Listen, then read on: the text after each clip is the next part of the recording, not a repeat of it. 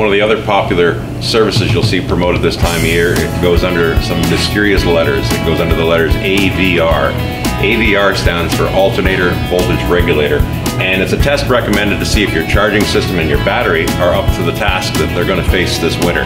The problem is with testing an alternator or a generator that supplies all the electrical power to your car, these things are reliable as light bulbs. Some of them on your car, like these headlights, can last for years. Some of them can go out 2 minutes notice, and they don't give you any notice.